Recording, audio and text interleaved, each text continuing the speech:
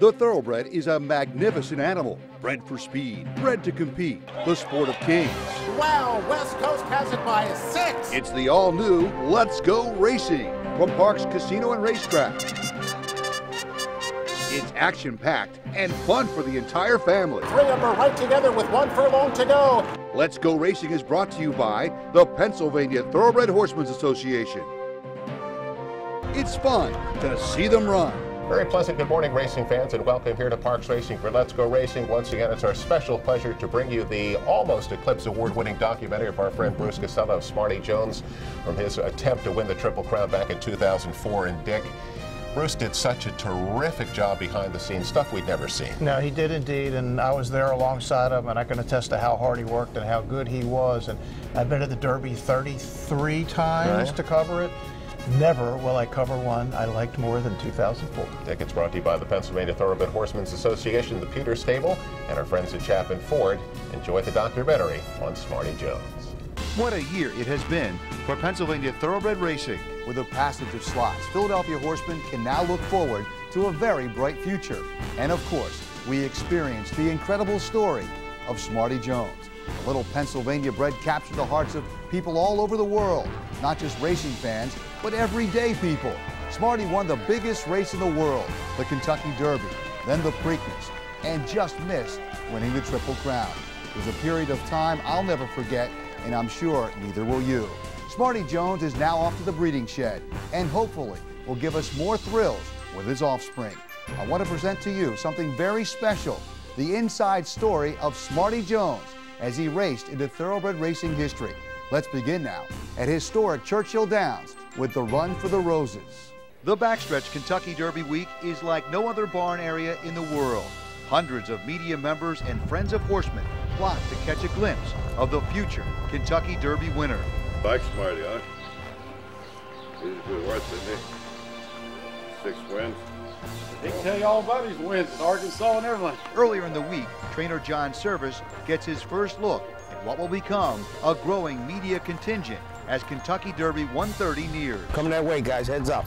Of course, John has a job to do, and with the help of stable foreman Bill Foster, Pete Van Trump, and groom Mario Arriaga, Smarty Jones is in great hands. You take everything that you read and hear about the Kentucky Derby and magnify it maybe 10 or 20 times, and that's what it's like. It's a wonderful, wonderful experience. Just being here and having fun, and just the experience of being, you know, with good people, good horses, being a Churchill for once. Is the pressure getting anybody at this point?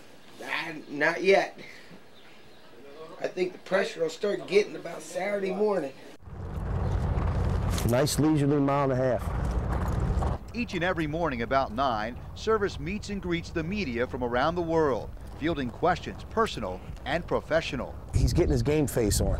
You know, he was real tough today. He was real aggressive, but he galloped good. I mean, he bowed his neck and pulled and galloped around there real nice. And you know, he pulled up, stopped, looked, walked off the racetrack like a true professional. He was rubbing horses in Florida and he was hurt, so he came home to have his family take care of him. He came to a football game because his sister was cheering, and that's when we met. Later in the week, the pace will pick up. The owners have arrived, Roy and Pat Chapman. Don't you get that?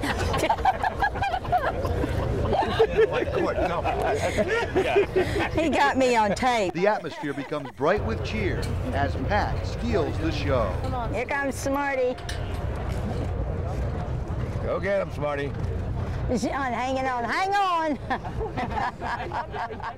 Roy is filled with pride, moving about in his wheelchair as if it were powered with a jet engine. Get him well and need to get him to the Arkansas Derby. And hopefully Kentucky after that. What got me here is a good wife and a good family. I'm very serious. Hey, Stu!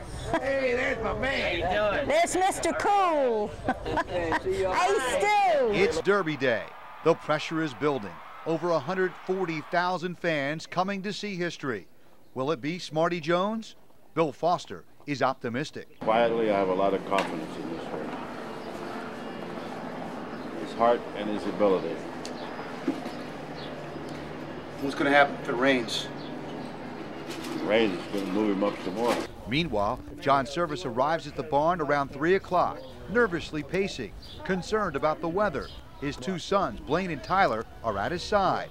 Tyler is a bit fidgety. Tyler, please stop. That's twice I asked you. I'm not going to ask you again. I don't want to beat my kid on front of television. They're building rapidly, so it does look like a wet, late afternoon and evening here. It's like a sloppy race coming in, and maybe severe storms. He's never run on this kind of track this sloppy like this. I don't know. I really don't know, Bruce. We're going to find out. I'm trying to read you whether you're happy or sad about it. I would have rather seen a fast track, to be honest with you. It's now time to get the horse ready, and Smarty knows he's got a big race ahead of him. Smarty, you ready to go? Ready to win this thing, buddy? He just winked at you. You gonna win the Kentucky Derby, buddy?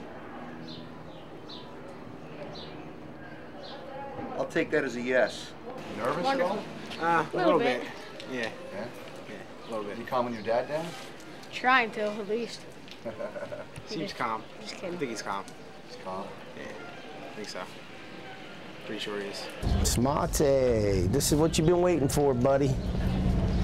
Yeah, that's right. After a few finishing touches, it's time to head to the paddock. All right, boys, let's head over. Time to make the donuts. You too, man. Time to make the donuts, huh? So you're gonna make me look bad, son. You're too tall. You're so much taller than I am. I can't handle it.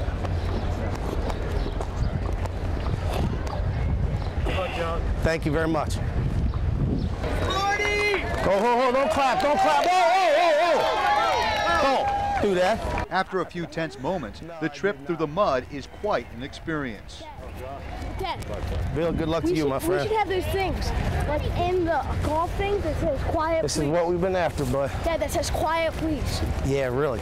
Should have a big sign. Hold up, quiet, please. I'll do it. I will do it. Well, so far, so good. Pick the tempo up, big guy. Clip your heels. Oh, big boy. Oh, now. Your knees didn't buckle, I noticed, when you got to look at the spires for the first time on a Derby day.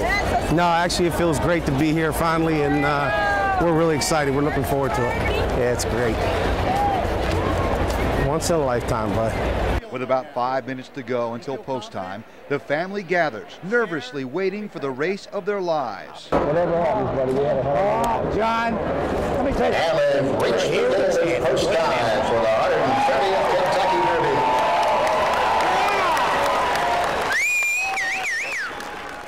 Off and running in Kentucky Derby 130. Perfect start for Lionheart. Smarty Jones has a good forward position early. A little bit out farther back to his outside comes Reed with footnotes. Heading past the half-mile pole in the Derby. And it's Lionheart trying to go all the way in front. Lionheart, here comes Smarty Jones. Quickly up and tackle him on the outside. Reed racing in the fourth spot. Lionheart leads the way. Lionheart confronted by Smarty Jones on the outside. Far back, the Reed comes out there on Reed the footnote. Captain following the hit for home. Lionheart set down to a pull-out drive. The outside, here comes Smarty Jones. Smarty Jones, Lionheart bids in gaily. Smarty Jones pushing down by. Smarty Jones is taking it easy.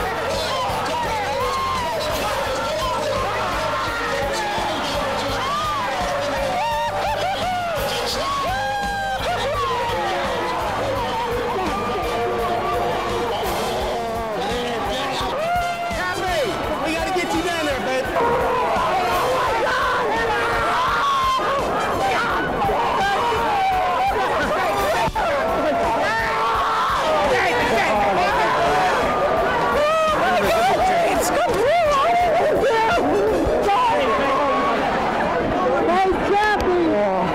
You all right, bud?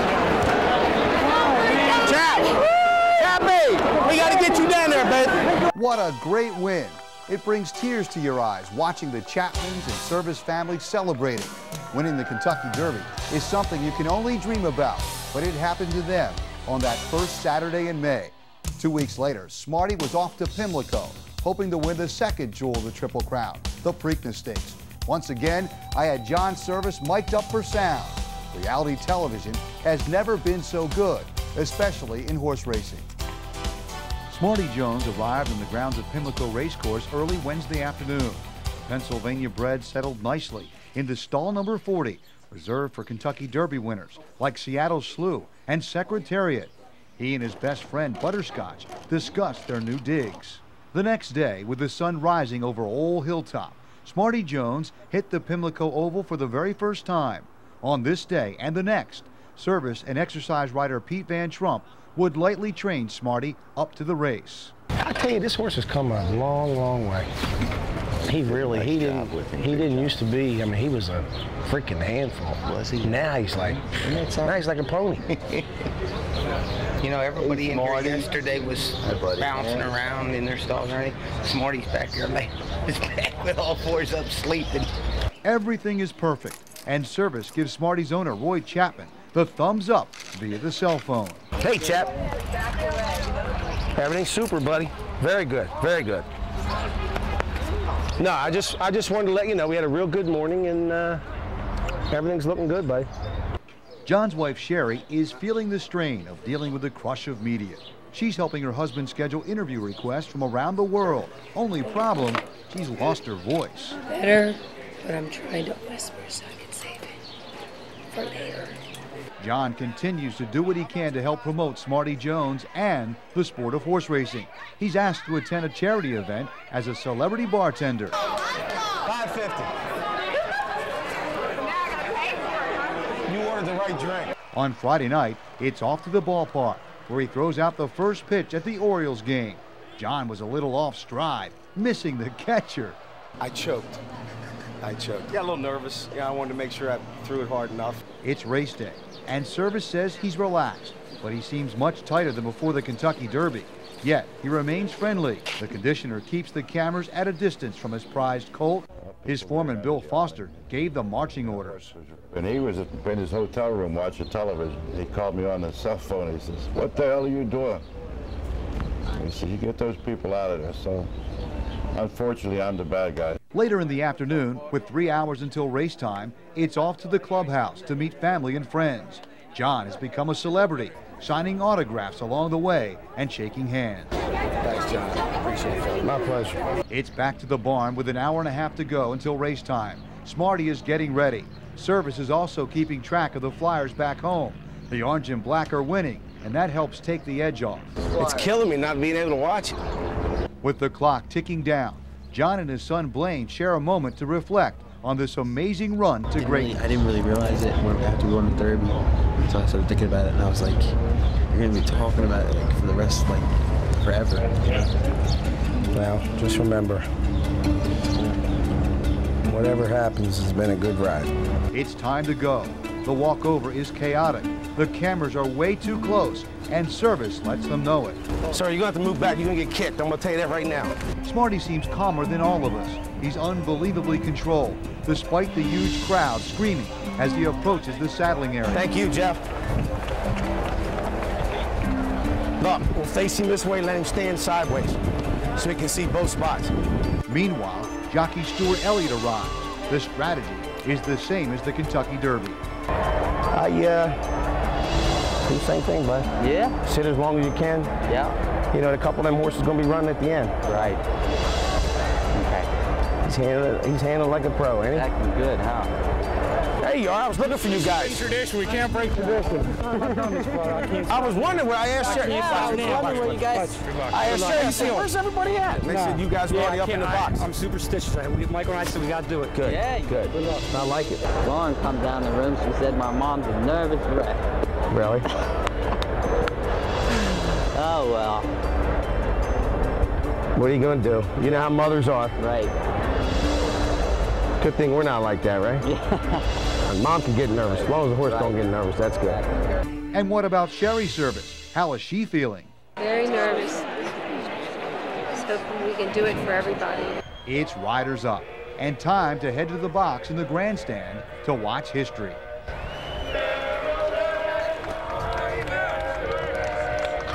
Good luck, Stu. With the Chapman and service family in place, John gets a phone call. It's his son Tyler. who is back home in Philadelphia, watching with a group of nuns who are close to the family. You see, Tyler is being grounded for slipping in his schoolwork. John is not only a great trainer, but a great parent as well. No doubt, his 13-year-old son will be a Rhodes Scholar come Belmont time. Gonna root me home? All right, buddy. I love you. All right, hold on, I'm gonna put Chappie on, okay? You better be rooting for me, Tyler. For that hook. Whatever happens, it's been a good ride. Close time for the Preakness, and they're off. Lionheart and Smarty Jones, and Smarty Jones is ahead of Lionheart. Come on, Smarty. Lionheart and Mike Smith nursing along. Here is Smarty Jones. Sit still, Sue, sit still. Smarty Jones takes that invitation on the inside of Lionheart. Come on, baby. Come on, baby. Smarty Jones can pass on left at the 5/16 marker.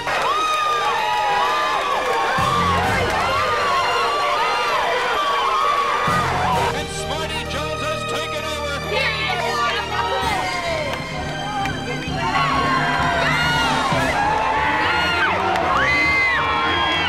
With a furlong to go, the pivotal home stretch belongs to Smarty Jones. Will the Triple Crown belong to Smarty Jones? Yes, Smarty! Stuart Elliott, the jockey. Smarty Jones, he's perfect. A picture of perfection. All right.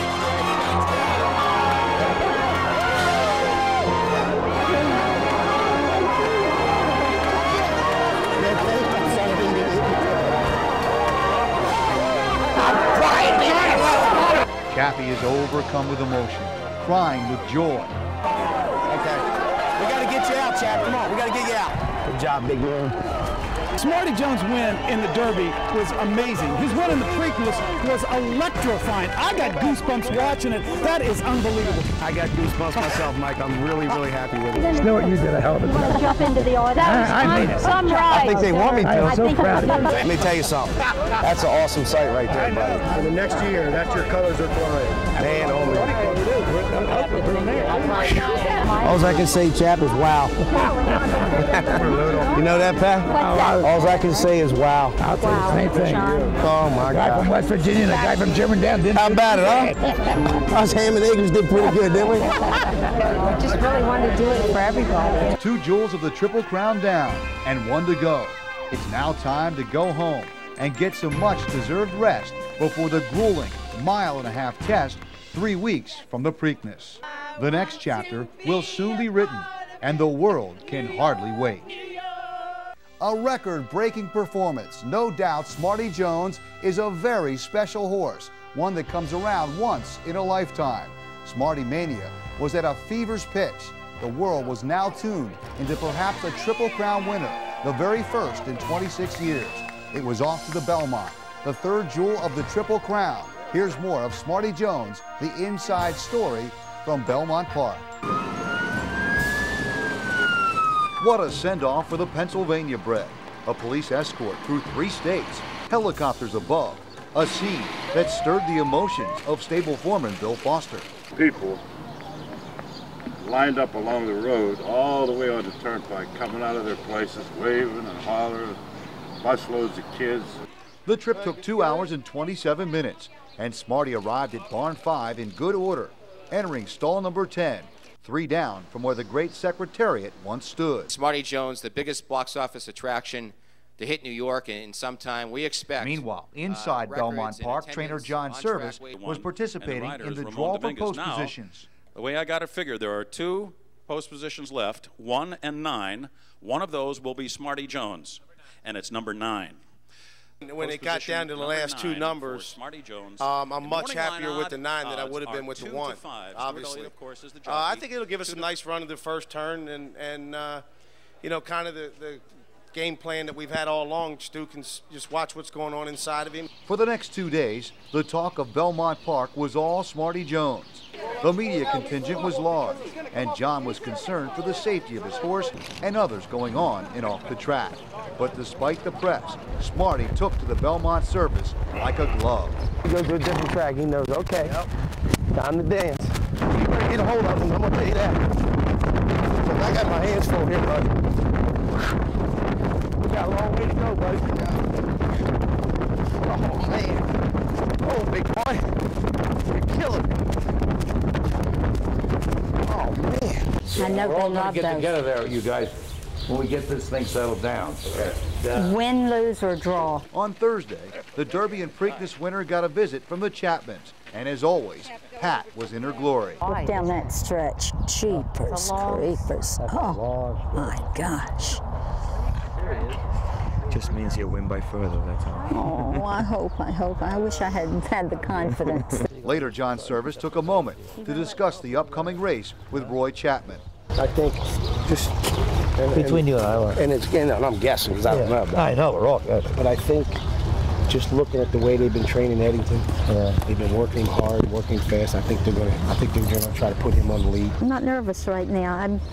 I'm feeling good. I'm in a good place again. I'm feeling like, you know, if we win, that'll be the best thing that's happened to racing in a while. But if we don't win, we've had a heck of a good time, haven't we, Chappie? Yes, we have. It's been a wonderful, wonderful trip.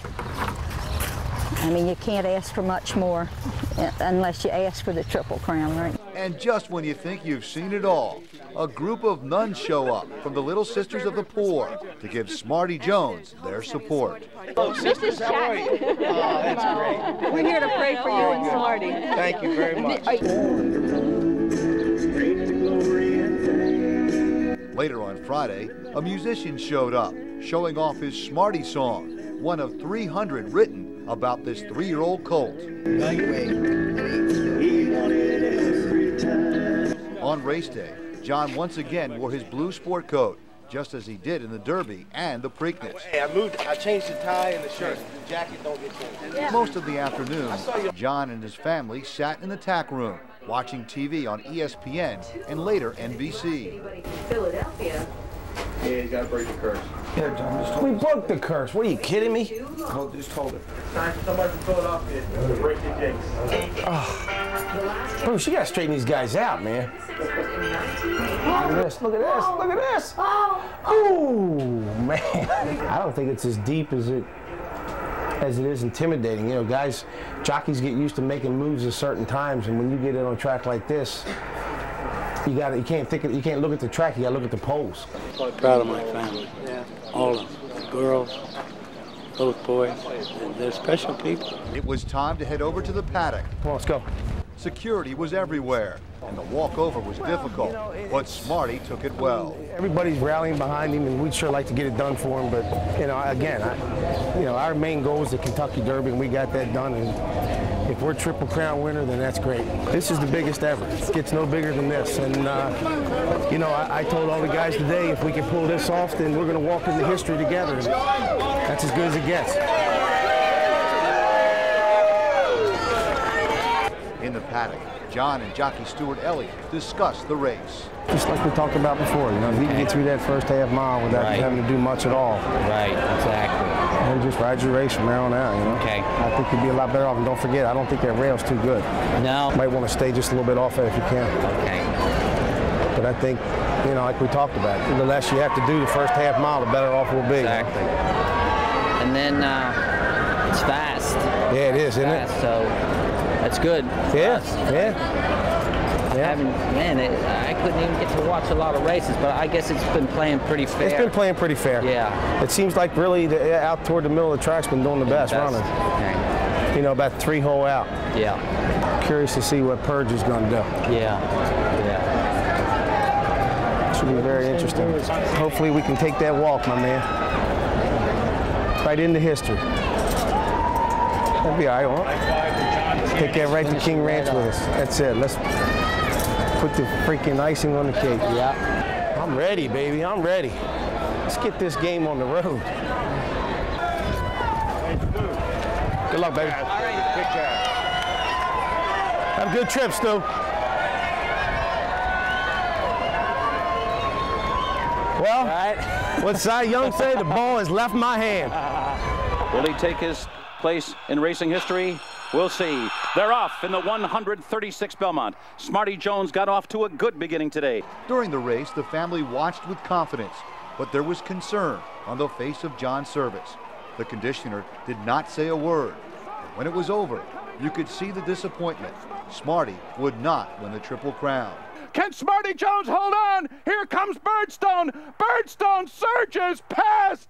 Birdstone wins the Belmont Stakes. What horse is that? Birdstone, I think, wasn't it? As always, John Service was gracious in defeat, congratulating Nick Zito and the connections of Birdstone for a job well done. Who won the Birdstone? I'm looking for Nick. Where's he at? He's right up here. Congratulations, Nick. Good job. No, good job. You kidding me? Good job, buddy. So there you have it. The ending was not perfect, but it was still an incredible ride. And even though Smarty Jones will never race again, this little 3-year-old from Philadelphia Park touched our lives forevermore. The Chapmans, the Services, Stuart Elliott, Bill Foster, Pete Van Trump, and Mario Arriaga, and all that surrounded Smarty Jones will never be the same. He showed us it's okay to dream, and once in a while, those dreams do come true.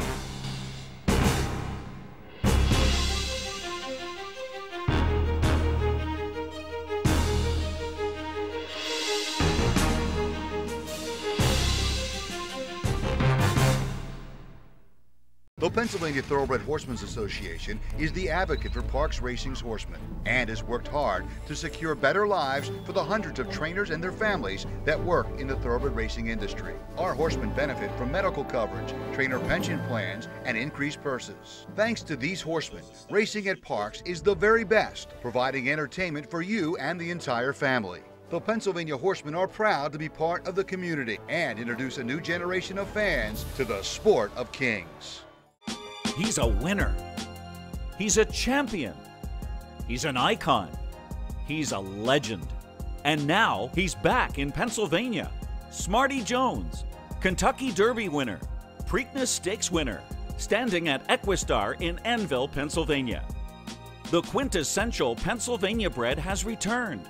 Smarty Jones is back home. Please call Rodney Eckenrode or visit EquistarTrainingAndBreeding.com.